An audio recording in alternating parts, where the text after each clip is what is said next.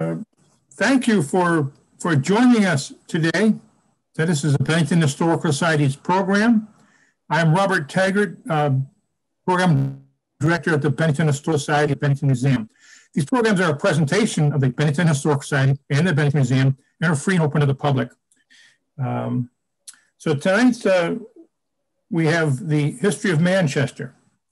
From the days of the American Revolution to the summer colony of the Victorian era, from Factory Point to the four-season resort, Manchester has come over the years. And tonight, Shawn Harrington will give us a sampler of history from 1761 to 2021. We're really pleased that Shawn could do this for us.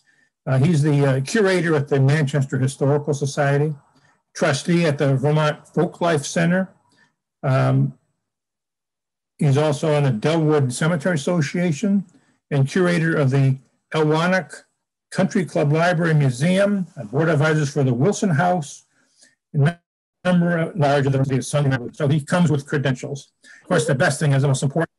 He's a father of two boys. So we thank Shawn for taking time tonight to do this presentation for us. And I will turn it over to Shawn, and I will see you folks after the presentation. Just about 2.5 hours from now, Bob will be back. Thanks everybody for being here. Really appreciate it. Bob, thank you for inviting me. Dina at the museum for putting up with me. We've scheduled and rescheduled and went back and forth. But the first slide we're looking at is a marble tablet that used to actually sit on the median between the Equinox Hotel and the courthouse. Very lovely tablet set at the bicentennial in 1961. This historic crossroads, born of liberty and nurtured by the freedom-loving hub for wayfarers, host to generations, this pleasant land among the mountains. Probably one of my favorite lines that I've ever read about Manchester. And it's since been relocated to the foot of the Soldiers Memorial in front of the Congregational Church. So if you're there, you can stop by and see it. This is going to be very difficult for me. When they asked me to do this, you know, picking what I wanted to talk about to cover 260 years. Not a very tall order, I guess you should say, because I could talk for an hour about each slide. But this is probably one of my favorite views. It was painted by Luigi Lucioni in 1939. When it was the first painting he completed when he moved to Manchester from Shelburne. You know, Luigi's obviously very well known and was a fixture here in Manchester along roadsides, you know, in front of barns and farms, and of course at Aquanic, you know, painting those birches. But this is, you know, one of my favorite paintings of his, what hangs at Aquanic in the Arkell Lounge. And I just wanted to share it with you just because I enjoy it so much. Tonight's presentation, you know, we're gonna just touch on all of these. I'm going to talk fast. There's going to be a lot of pictures, but the beauty is it is being recorded, so you can go back and you can watch it again. And if you have more questions, you know, you can always, you know, reach out to the Historical Society. You can reach out to Bob. You can reach out to myself, and I'm happy to expand upon until you ask me to stop. We're going to talk about the early years, up 1761 to 1853. We're going to talk about Franklin Orbis and the establishment of the summer colony. Of course, we have to talk about Franklin's brother, Charles, the Manchester in the mountains, which some of you may be surprised to learn when that term was coined, and the Factory Point era and some of the industries here in Manchester, Fred Pabst and Lady Orvis, and then Snow Valley. And we'll wrap it up kind of talking a little bit about the four-season resort. You know, to talk about early Manchester really it has its roots in the Revolution. You know, the Council of Safety met a number of times in Manchester, the Weller Tavern, which is still standing, the Marsh Tavern, which is no longer standing, which is under the southern portion of today's Equinox Resort. But at Delwood Cemetery, you see I have two stones right here in the middle, and those are the Fighting Roberts family of Manchester. John Roberts is in the circle on the top, and his son, General Christopher Roberts, on the bottom. General Christopher Roberts was actually the third man into Fort Ticonderoga in May 1775. And I've read at various points that he actually led the expedition to Fort Ticonderoga. He lived in Manchester his whole life and is now a permanent resident. The stone to the right on my screen, Colonel William Marsh, very complicated figure. If you have a chance to read Jennifer and Wilson Brown's book, they wrote a fabulous book To me, to sum it up in a soundbite would be impossible, but what I can tell you is that Marsh, had turned Tory at the Battle of Saratoga. He owned the namesake tavern I mentioned, where the Council of Safety had met. His lands were confiscated. His gravestone, however, is in the cemetery in East Dorset, right before the Chanticleer restaurant. And it's right on the roadside, and his stone alone is something to be looked at. I mean, outside of all the Masonic insignias there, he has not only a Sons of the American Revolution badge, an SAR badge, but he also has a UE Loyalist badge. It's a very complicated story, whether or not Marsh turned Tory and he was negotiating with the British, because Vermont wasn't quite sure which way this whole revolution was going to go. And, also one of the reasons why the British didn't ransack our state, what they kind of had happen over in New York, certainly in Massachusetts. But if you have a chance, please check out the Brown's book on William Marsh. It's a fabulous read. Tyler Resch gave a great, just reading Tyler's review is worth it. And you can find that on the museum website. So, we have Green Mountain Boys and Tories, and just, a lot of in the militia, throughout the 1850s. But, after the revolution, we really turned into an agricultural society, lots of farms, but the whole stage was being set as a destination. This is an excerpt that was from a book that was published in London in 1797. And I'll read it for you just in case your screens are small. It says, "In summer, there is such an equal serenity of weather at Manchester that one has scarce the power of wishing for a change. It is neither too hot nor cold, and even in July and August, which are here the most sultry months in the year, the kind breezes which whisper among the trees and press between the mountains refresh the weary traveler, and render this place, if I may venture to use such an expression, the habitation of zephyrs." Now, I've spent 47 out of my 49 summers here. I don't know if I quite go that far, but it is beautiful here. And obviously people who came here, could appreciate it. Manchester is a, kind of a typical New England town. The village, was in the Highlands, at the foot of Mount Equinox. The mills were built down in what was known in the early days as Meads Mill, later Factory Point, today Manchester Center. At the West Branch, all the mills were there. And then the depot, which, the tracks weren't laid until 1852, and that was down in the lowlands. It was kind of swampy back then. It's still kind of swampy now. But, the stage was kind of being set. People really enjoyed coming here.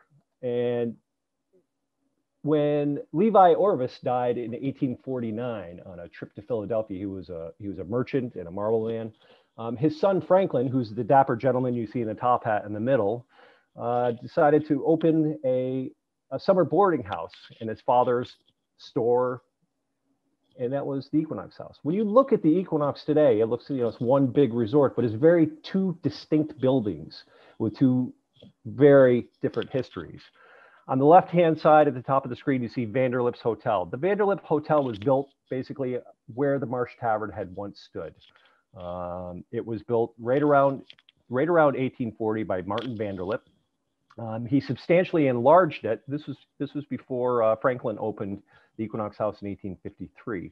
He went into a lot of debt, and he ended up having to sell it to the Gray family in 1870, who renamed it the Taconic Hotel.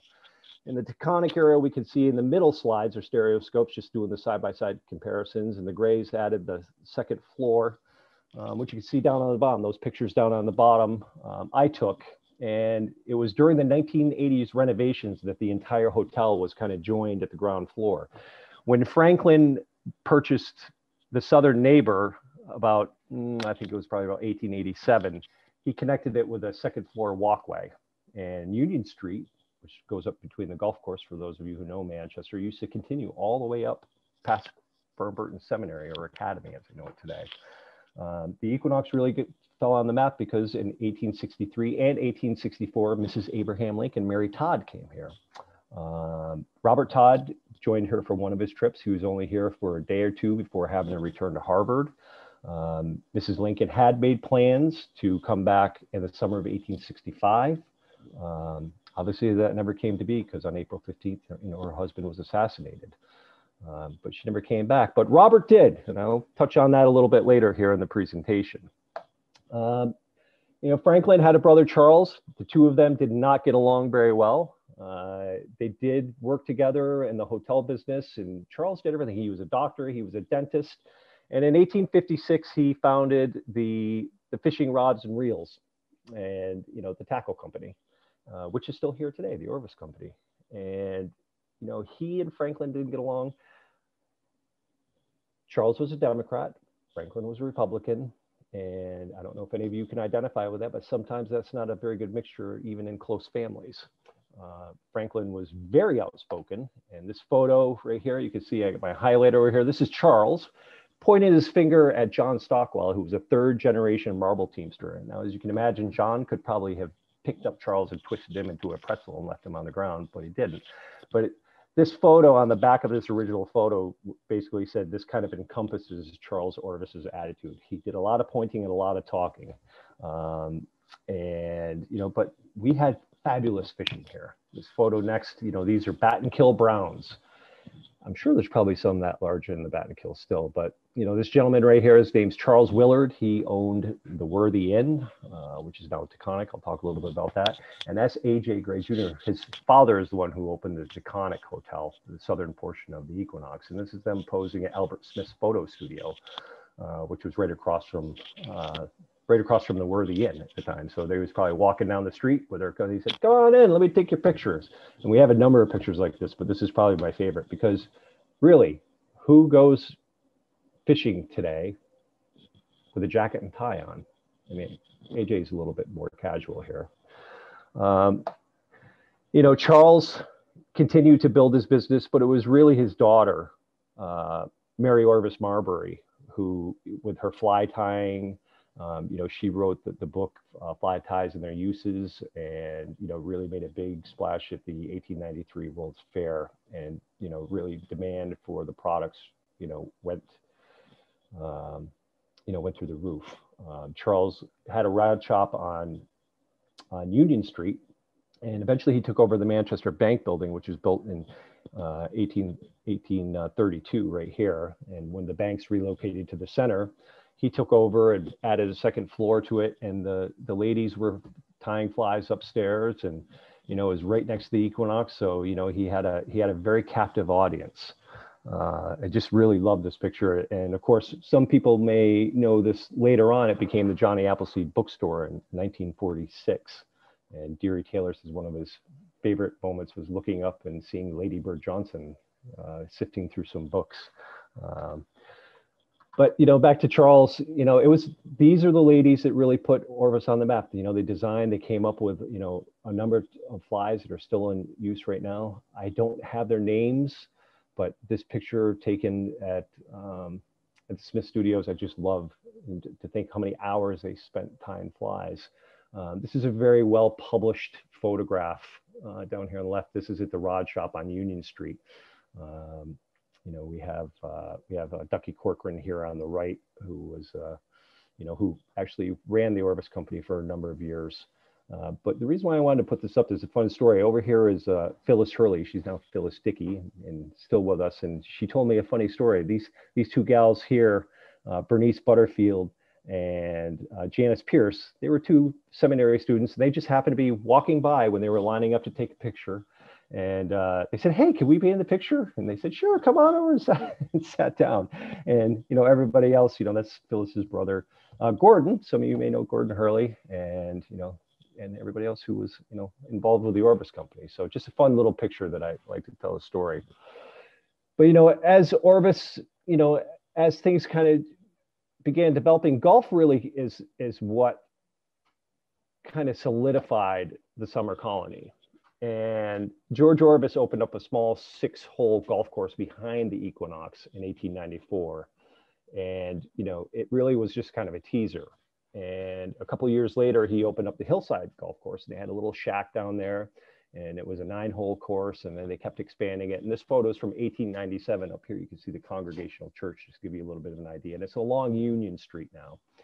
And it was at the Hillside course where, you know, a number of summer visitors from Philadelphia and New York and New Jersey, you know, James Taylor, Clarence Clark, George Thatcher, Clark Burnham, where they said, you know, we'd like to open up a private course, you know, just down the road. And, you know, that's when the idea of Aquanic Country Club started coming together. And, you know, as the promotion, you know, Franklin Orvis, you know, was a prolific promoter. And, you know, thankfully, we always had a lot of promotion going on with postcards. So we always had a photographer here, going back to tintypes, to stereoscopes. So Manchester, we have thousands of photographs of Manchester landscapes that were used for promotional purposes. And, you know, that really kind of got formal. You know, in 1899, it started coming together. And, you know, by 1901, they had formed the Manchester Development Association. And they coined the term Manchester in the Mountains. By the 1970s, they had kind of changed that to be Manchester and the Mountains. But a lot of people, when they say Manchester in the Mountains, they think, oh, that was something that the Chamber of Commerce came up with. And I said, no, actually, it dates back to about 1901. And what's interesting about the Manchester Development Association is when you look at the members here that are all listed, you know, you have, you know, you could take the Board of Governors at Aquanic, and it almost is an overlay.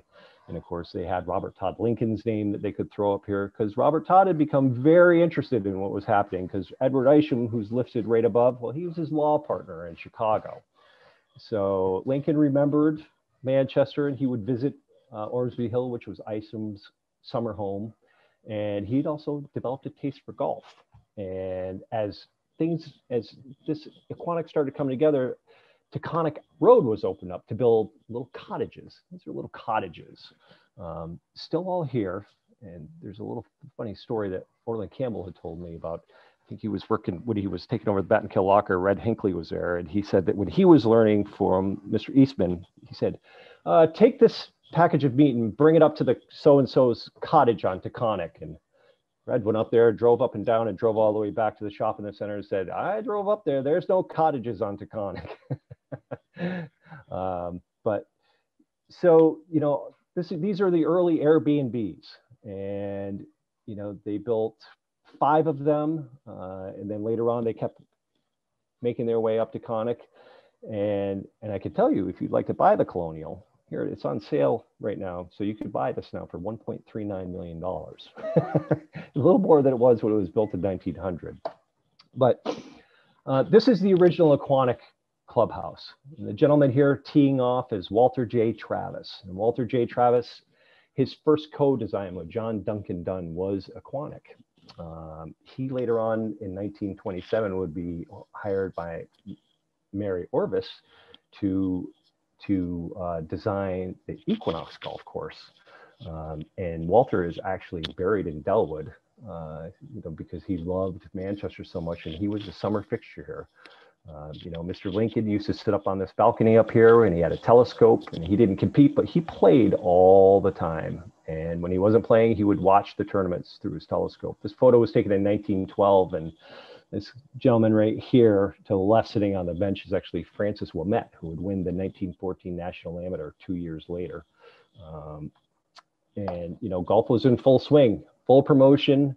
This is obviously an Equinox House advertisement, you know, the center of summer golf. And it just really made Manchester just grew and grew and grew. And we had, you know, I mean, it was the village was, you know, the place to be seen during the summer. And during the winter, it was a ghost town. Let me see.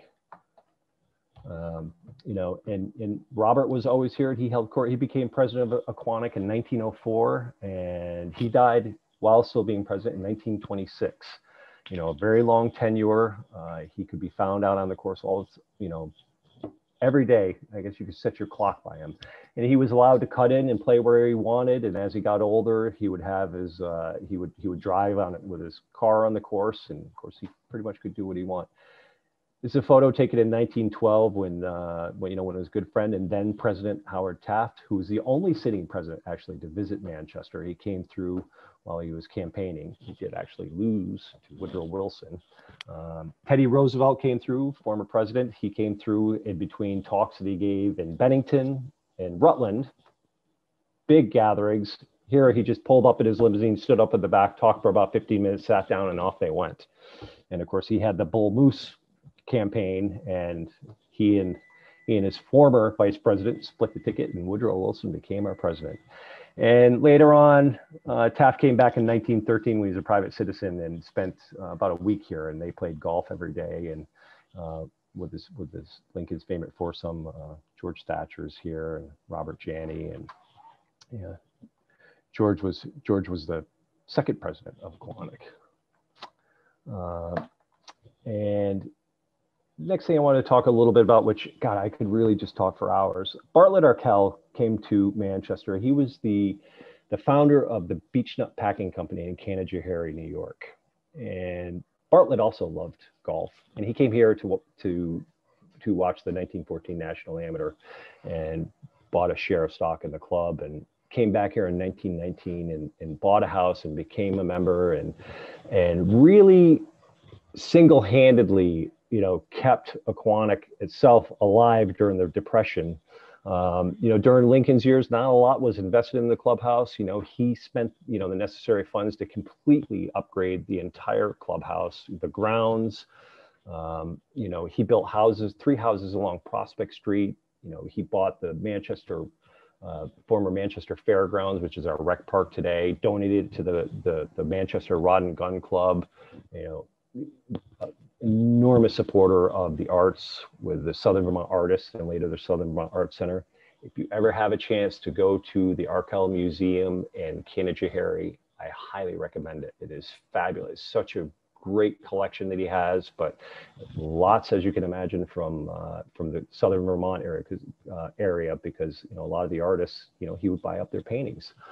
So 1936, he spent an enormous sum of money, refurbishing the entire clubhouse. And at the end of the 1938 season, they closed down, sent the silver out to be polished, and it burned to the ground. It was awful. And thankfully, all the paintings were in storage. But as you can imagine, it was a tremendous loss. But fear not, in 1939, they were supposed to be hosting the 25th anniversary of the 1914 National. So Bartlett went, and he basically had the new Aquanic clubhouse built just in time. They were still painting the last of the trim, when everybody arrived for the 25th anniversary of the 1914 National Amateur. And one of the reasons why I want to talk a little bit about golf, I am the archivist at Aquanic, so I have a little bit of an affinity for it. Fabulous history, even though I don't play. There's a poem that was published in 1913 by Sarah Cleghorn, called The Golf Links. The golf links lie so near the mill that almost every day the laboring children can look out and see the men at play. Sarah grew up in the village. She lived in what used to be called the Pink House near Delwood Cemetery. And, so she saw the comings and goings and, saw Aquanic coming together, but she was also, very conscious of social issues and had pulled upon earlier Manchester history with the mill workers. And in this era, when this was written, this was a hot, child labor was a hot button issue. Robert Frost was, tremendously fond of Sarah and actually wrote in the foreword to her autobiography. And he said that, to a saint and reformer like Sarah Cleghorn, the great importance is not to get hold of both ends, but the right end. She has to be partisan. And Sarah was also the journalist for the Manchester Historical Society, and we have 23 volumes of her observations and photos and newspaper clippings, which is just absolutely remarkable to read all of her firsthand accounts. But her talking about the mills, she was talking about, earlier what was Meade's Mill and later became Factory Point. And this is what Manchester Center looked like in the 1880s. These Sanborn maps, if you've looked at them before, are just fabulous. We had the woolen blanket mill on the western side of this iron bridge is our bridge that we have today, where the big rotary is, just for some orientation. The Colburn House is today's Northshire Bookstore, the Red Baptist Church. You can see this pond is still here, the mill pond next to the grist mill. all this, the big MS Colburn tannery, which when it was built, it was called the Clark Tannery. You know, this is all now our park, and you can see they had bridges going across, you know, connecting one side of the river to the other, which ironically they're trying to do once again. Manchester River Walk, just to go to show you, it's very hard to come up with original ideas. Everything they try to do has usually been done before. But Manchester really was a factory town. You know, this was the woolen mill, which, you know, produced blankets, woolen blankets during the Civil War. You know, during the 1840s and the 1850s, you know, the merino sheep, I mean, we were overflowing. There were more sheep in Vermont. I think there were 1 million sheep in Vermont in 1837, I think was the census, if I remember correctly. And when I first saw this print, I was like, wow, where was this? And, you know, lo and behold, I did find a photo. You look over here on the right-hand side, and this is the woolen mill. This photograph is taken on the hill up beside today's Langway Chevrolet, the car dealership. The car dealership now, you can see there was just a large mill pond. So this is kind of a photograph of the map that we were just looking at. This photo was taken probably about 1870. What's really interesting is this, where my highlighter is, this is the original Mead's Tavern, which was one of the first homes built. Over here we have the Baptist Church, which originally had spires on it. You can see the Zion up here. Over here in the back, you can see Factory Point Cemetery and the large stack of the tannery. And right here, this is Mountain Goat today, and you can see the little passages still there. This photo was taken about 15 years later. Mill Pond is still there, but now we have the Colburn House, which was named after Mason S. Colburn, who was a very upstanding citizen in town. And in the back here, you can see Estabrooks Opera House. This Estabrooks was built in 1885 and burned down in 1893. And it's today about where the Factory Point Bank building is, just to trying to give you a little bit of orientation. But obviously this mill pond is long gone. This one is still here. See this bridge going across. And they really are trying to build a bridge from the Factory Point Town Green over to the other side, which would be pretty fabulous. You know, the tannery, I don't know, when I was a kid, I was in Georgia and I was near a tannery, and they have a horrendous smell. So I can only imagine what it would have been like to be in Manchester, and, you know, from, you know, roughly around 1840 to, you know, to 1880, when, you know, the tanneries really just started to fold up. And the reason why is the larger leather goods, you know, they had syndicated in the larger metropolitan areas, and they really kind of crushed these smaller towns that had these operations. And on top of that, you know, hemlock was a very precious commodity used in the tanning process. And as you can imagine, after 30 plus years, hemlock was very rare in this valley, in all the mountains that surrounded it. This photograph was taken probably about 1875 from Center Hill, looking towards Mount Equinox. This is Mount Equinox in the back, but you can always use the landmark of the smokestack from the tannery. Marble was also big. This is kind of just taken, they must have just gone down the hill a little bit and taken another shot, because here in the foreground, you can see the marble mills. We had the marble mills, quite a prolific marble industry, all coming from Mount Aeolus. They were brought down to Manchester. All the blocks were brought down to Manchester by Teamsters.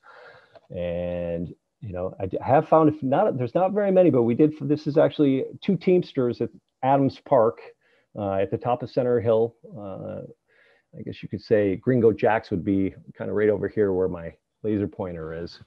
And marble really sustained Manchester for a number of years. You know, the village, obviously starting back with Levi Orvis, who laid the first marble slab in front of his store in the 1840s. And, you know, they ended up with 4 miles of marble sidewalk, you know, which has continued to this day. I think we're up to like 6 miles of sidewalk now. But, you know, things were beginning to change. And, you know, having a ville next to the village called Factory Point, they really wanted to shed that stigma. You know, when people were coming up here, oh, what's the next little, hamlet over? Well, it's Factory Point, you know. Oh. So they changed the name in 1887 to Manchester Center, and they spelled it C-E-N-T-R-E. And of course that didn't work too well, so they changed it to Center in 1894, and we've been that way ever since. And you know, the last of the tannery, this photo was actually taken by Fred Heinel in 1894, and you can see the tannery was just about gone. It was in complete ruins, and by 1905, you know, it was gone. All that remained was the stack. This is the back of Main Street. This is the back of the bank building, this big block. You know, this is the Mountain Goat building. And, you know, that big mill pond, you know, just going back to look at our 1885 photo, the mill pond turned into a cow pasture in the 1930s, 1920s and 30s. And, you know, a little bit later, became a car dealership as it is today. And where the big tannery was, it kind of just sat idle. This building that we see was where they used to dry the hides. It became an apartment building, and it was here till the mid 60s. Actually, you know, a gentleman who, you know, I've gotten to know, Jack Kriegis, his grandmother lived in there, and he lived in there for a little while, and got to hear some fun stories about that. And the stack finally was torn down in 1911. It was 60 feet high, had about 100,000 brick in it, and the Dellwood Cemetery Association said they'd buy all the brick. And when the stack toppled, they all smashed and were unusable. But when you walk along Riverwalk there, you can still find lots of fragments of bricks there. And, you know, by 1928, you know, hey, there seems to be a theme here, you know, a car dealership was built. Didn't quite look like this. This was more in the 80s. And you can see this is the Crystal Palace, which is across the street now along routes 11 and 30. Ralph Lauren, the Polo building, would be the next building over that you can't quite see. But, you know, this car dealership, you know, certainly they used to have boxing matches in the 30s and 40s here. I've heard lots of, I guess we'd say gay stories that I probably shouldn't tell, because I believe this is being recorded. And I will just say, if you ever want to hear some fun stories, you can join our Facebook group, and I'll show you where to look and read. And today we're very lucky because, you know, we have this in, you know, when the Ford dealership moved to East Dorset in 1991, you know, citizens band together and, you know, much to many people who decried the effort, it became the Manchester, the Factory Point Town Green. And this large monolith was put here 2 years ago by Orland, this was dedicated to the veterans of all wars, but he had this as a big piece of Danby marble, which I'll read to you in case you can't read it. It says, "In loving memory of all who have served, and of the men and women of this valley who gave up their lives and their dreams for this nation and for us who stand here today to remember and say thank you." So if you have a chance to come to Manchester, be sure to come to the Green and take a moment to say thank you. Before I kind of close out this little part, this old blurry picture was taken about 1900, and this building right down here, this was the Beebe Marble Mill. And you can see they had, you know, some statuary, gravestones, some chunks of marble out here on the front. A little bit later on, the Beebe Marble Mill would become the Five Flies, and later would become the Sirloin Saloon. A lot of people probably remember the Sirloin Saloon. I certainly do. Certainly miss it. And when the Sirloin Saloon was demolished in 2014, and the sub-basement of the sub-basement, as Bill Badger said, it was actually, I think it was Vic Rolando actually is the one who was hoping there would be something under there. And the further they dug, they found the old turbine, you know, which powered the mill in the years after the Civil War. And you can actually, if you come to Manchester and you go to Riverwalk, which that Manchester, the town green is up here, and you walk down along here and you can see we have that turbine set up right next to the chase, which used to feed it, and a little history here of the turbine and the little area. So a little snapshot of today, trying to honor the history. And a lot of volunteers came together to, you know, putting Riverwalk together and making sure we could get this piece of marble and set the turbine up. So if you have a chance, and you know, but probably perhaps the biggest marble story that we have is the Norcross West Company. And when Orlando Norcross won the contract to build the New York Public Library, which is on 5th Avenue and 34th Street, the contract back in 1900 was for $2.8 million, and it needed to be pure white marble. So he came to Dorset. Having been in Philadelphia, he saw this white marble from the, from the Prince Company buildings, and he said, "Where'd this come from?" Long story short, he ended up coming and hooking up with Spafford Holly West, and they formed the Norcross West Marble Company. And they started quarrying. They needed about 500,000 cubic feet, and they started quarrying in South Dorset. And a lot of people will not recognize it here, but this is our swimming quarry along Route 30 in Dorset. After a few New York Times articles and some other, it's become a very happening spot in the summer. But this is really kind of at the height, 1910. And the quarry gets a lot of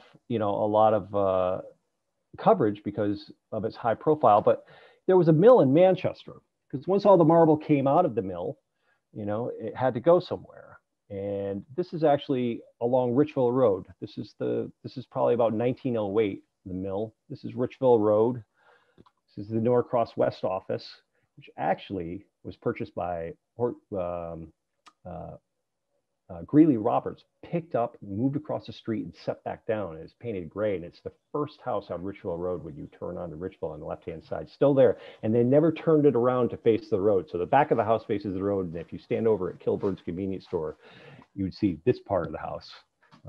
And today, Earth and Sea is really is on the basic site. Of course, with 500,000 square feet of cubic feet of marble to bring, they started with teamsters. As you can imagine, they were going to need a little bit more than teamsters to be able to get that much marble down to Manchester and onto the main line to ship south for further finishing to the final site in Midtown Manhattan. And in November 1902, the Manchester, Dorset, and Granville Railroad was founded and construction started. Originally, it was really supposed to go all the way to Granville, 22 miles away. I don't know whether or not, they sold that idea just to say they were going to do this big project. It really only went just short of 6 miles.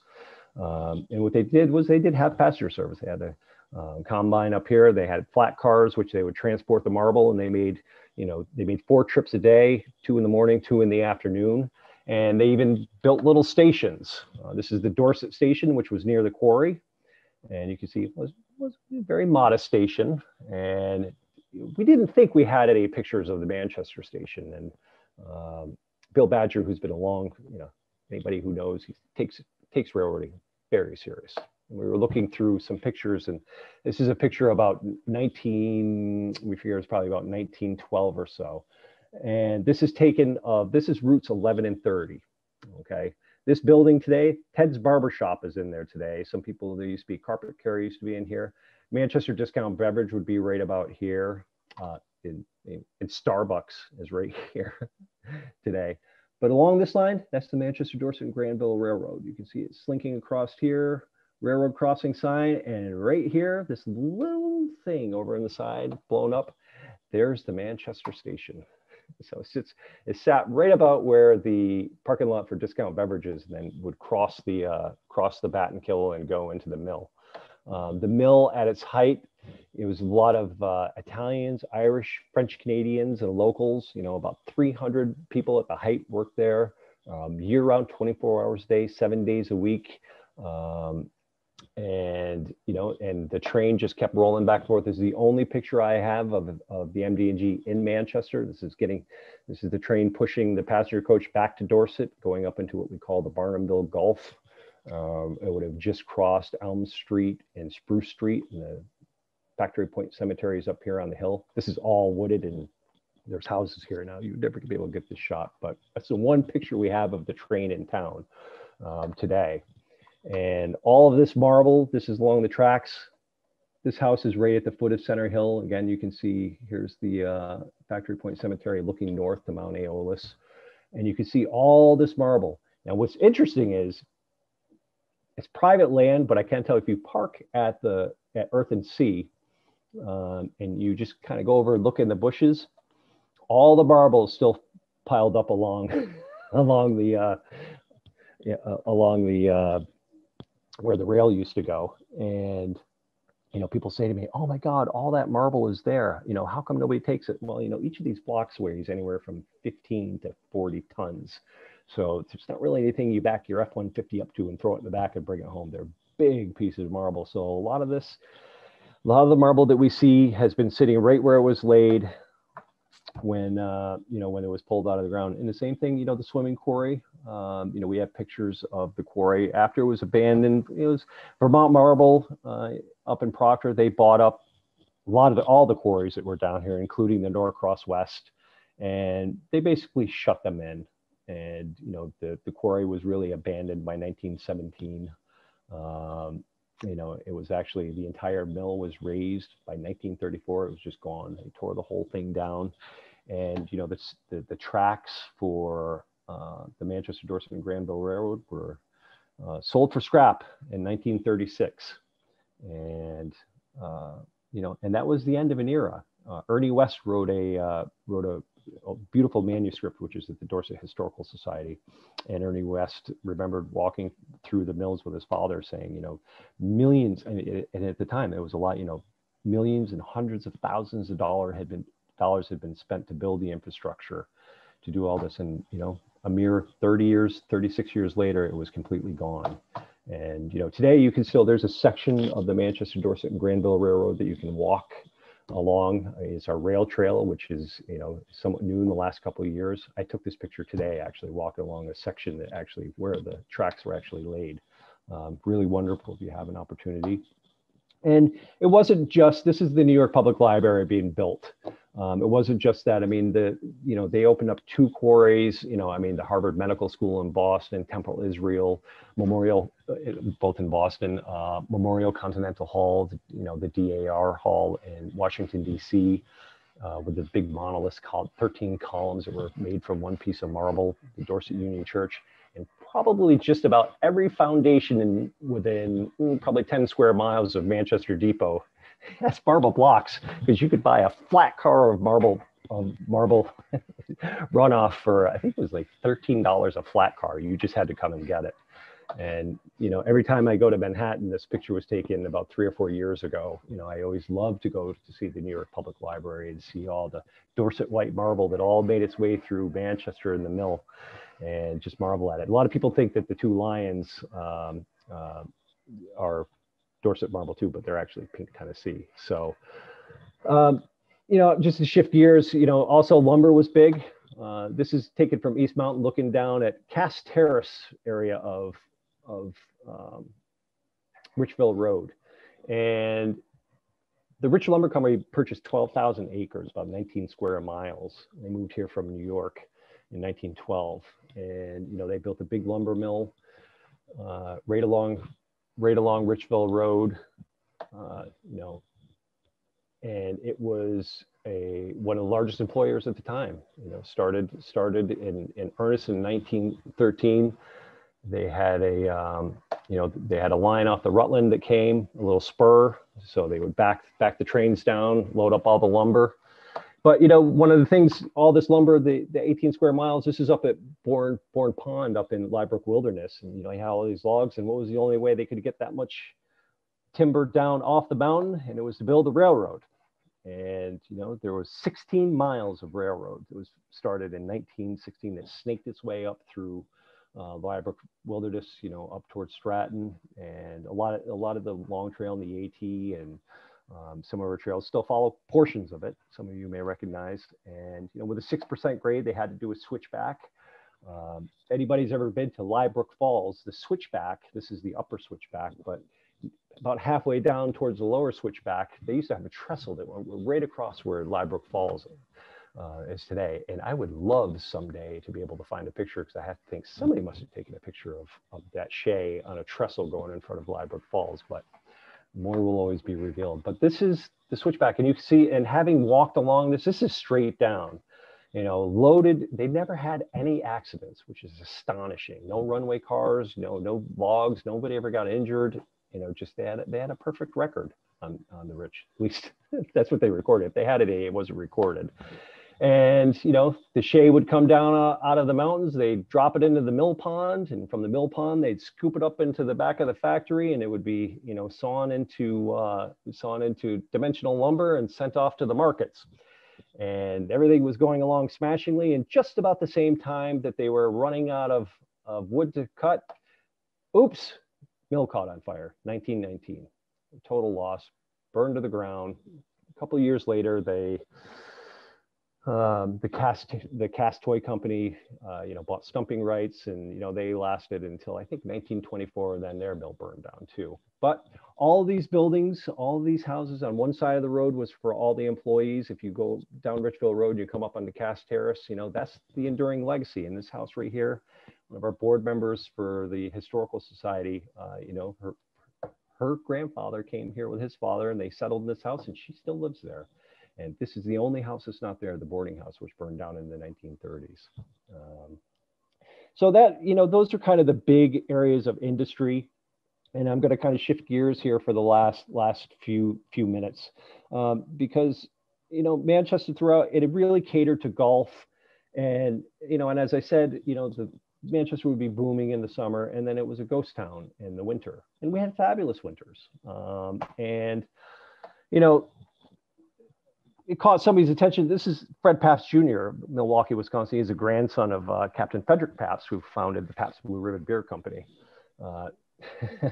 Yeah, Fred was an avid outdoorsman, and, you know, I don't think this picture of him ever made it to any national campaigns, but this is him posing with a not so fortunate fella.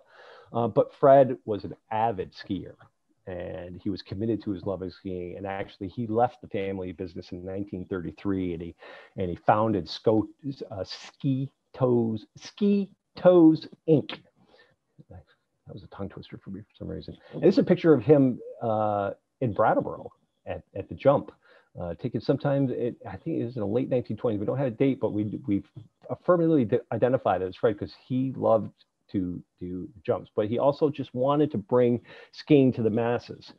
Now, Lady Orvis, after the crash of 1929, as you can imagine, the Equinox was really desperate to, you know, to be able to figure out what to do for all these months where nothing was going on. And, you know, Manchester itself had formed the Manchester Winter Club, the outing club, and had spent, you know, resources to put on a huge winter carnival.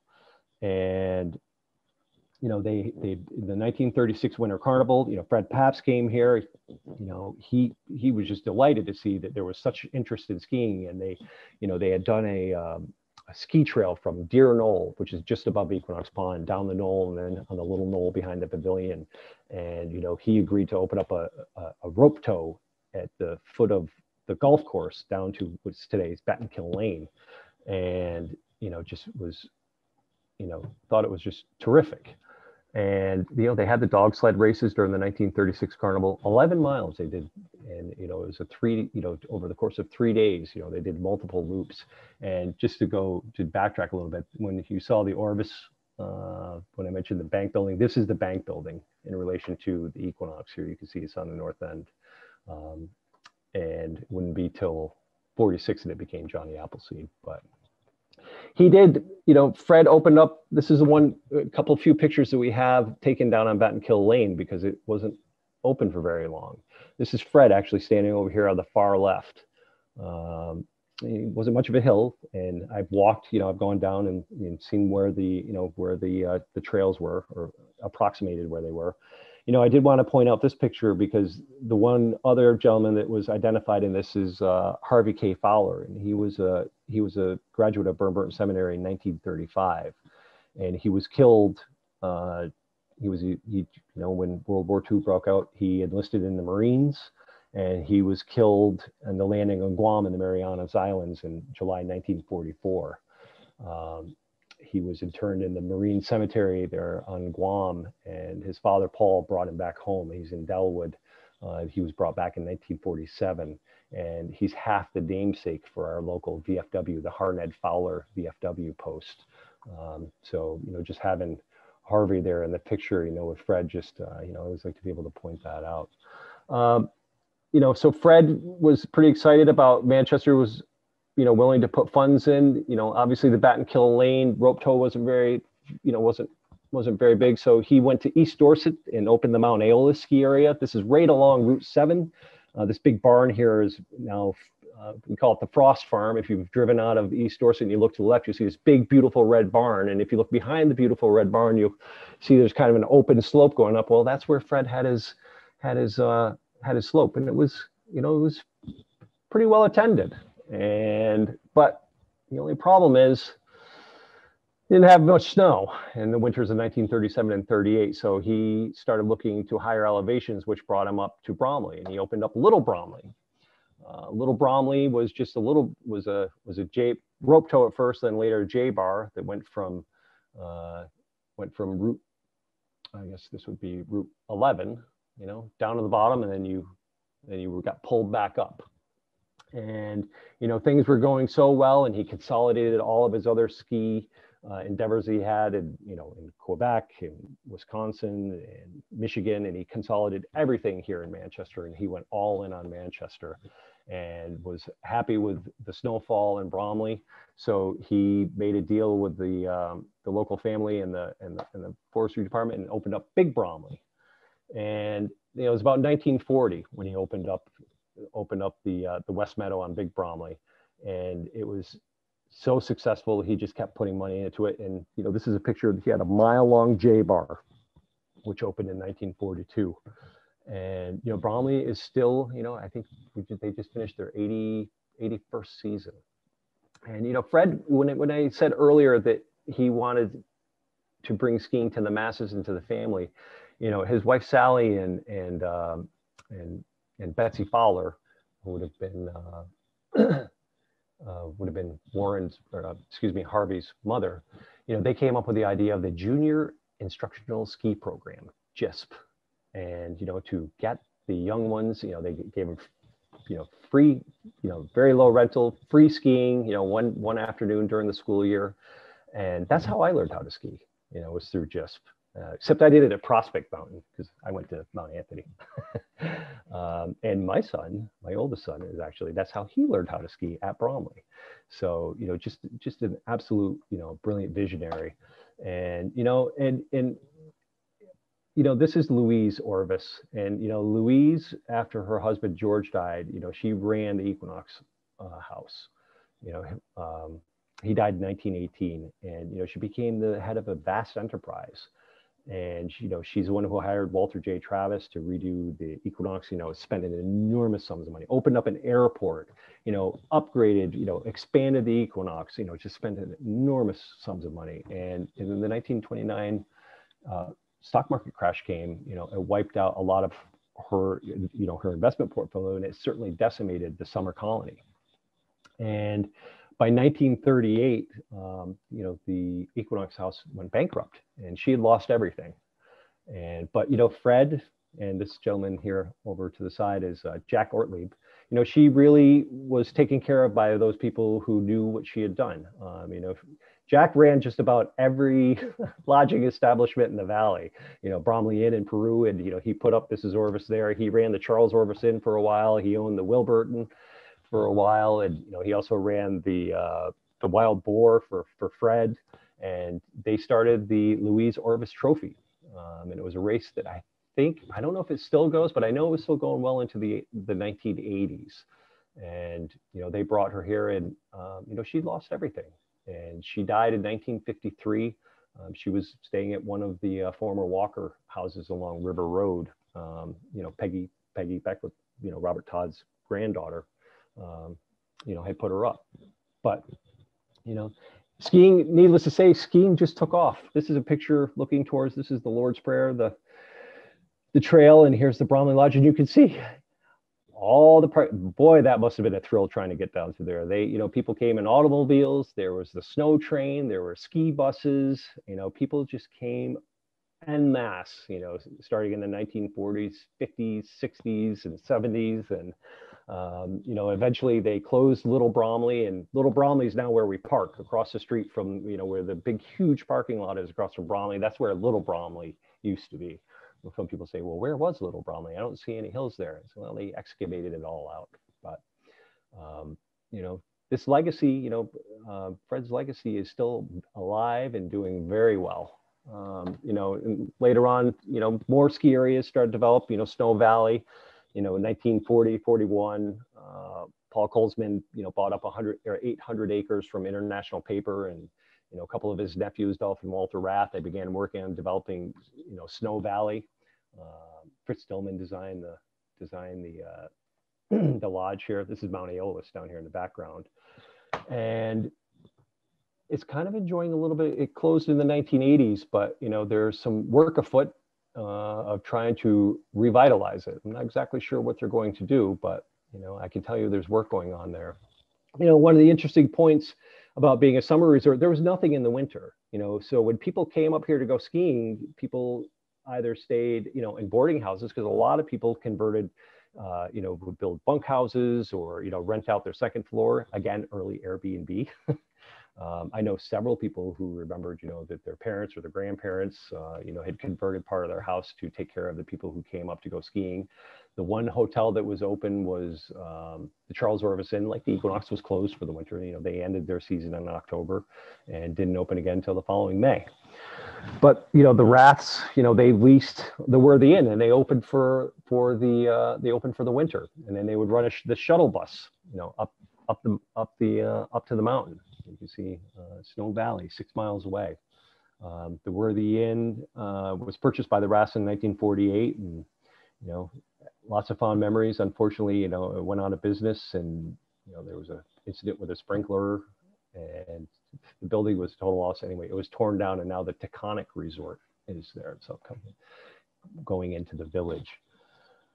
So, you know, by the end of the, you know, by the 60s, we were really considered a four season resort town. You know, we had golf and skiing and hunting and fishing, and you know, there was no shortage of trying to promote us as that destination. But, you know, nothing is still as lovely as this photo I just love. This is Edwin Norris, who actually left us. He died in this past year. And this is a picture of him in the 1950s with Jimmy Heinel, who's still with us, walking with George Heaslip's collie. They were out on this day, they were out shoveling driveways for 50 cents a piece. Made some pretty good money from the stories that they told. And this photograph was taken for Popular Mechanics, and actually it won a couple black and white photography awards. And, you know, this is Main Street in the center. You know, over here is the Quality Restaurant, and there's the bank building that was built in the place of Esther Brooks, which burned down. And of course, down here is the Colburn House and today's Northshire Bookstore. But, you know, I just really love this photo. And, you know, when it was said, you know, host of generations, and, you know, this town still is, you know, we have fourth and fifth generation people who live in this town. You got to be careful who you say about what to whom, because they either know each other or married to them or related to them somehow. Still a small town. And, you know, this is kind of where I'm going to wrap up. You know, the Quality Restaurant, you know, I mean, obviously there's so many things that I would have loved to have talked about, but, you know, the arts alone, you know, we could have sat here. This is a great, you know, War News, which was an unfinished Saturday evening post cover, hung in the Quality Restaurant for years. You know, Mr. Komar listening to the news. Norman actually gave the painting to the Komars, and it's now, actually, you can see it if you go down to the Rockwell Museum down in Massachusetts. It's there, and there's a picture of Norman with Cordelia and Mr. Komar. But I hope you were able to keep up with that. This was kind of all just really off the top of my head. I'm sure I forgot some stuff. About an hour from now, I'll say, oh, I should have, oh. But I appreciate everybody. It's very strange because everybody's camera's off, so I feel like I've been sitting here talking to myself for the past hour and 1 minute. So with that, I will end.